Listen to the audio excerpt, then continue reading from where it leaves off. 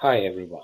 Today I'm going to tell you about one problem for macOS Blender users who have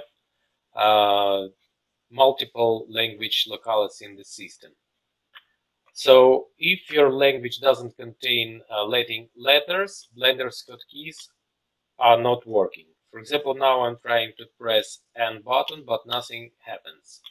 It needs time to understand that this is language reason, because sometimes we think that maybe mouse not inside window, or maybe window is not activating.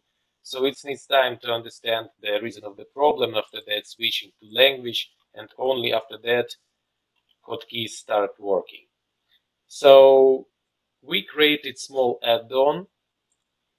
Uh, it just only need to be switched on.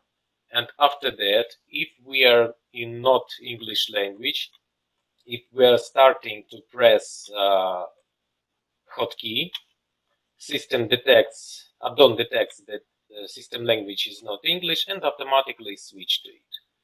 So after the time when maybe you were messaging with somebody on your native language, and when you activated Blender, no need to manually switch. For example, I'll show again. For example, I type here something, and after that I come to activate Blender. I just click, it switch language automatically, and after that my hotkey starts working.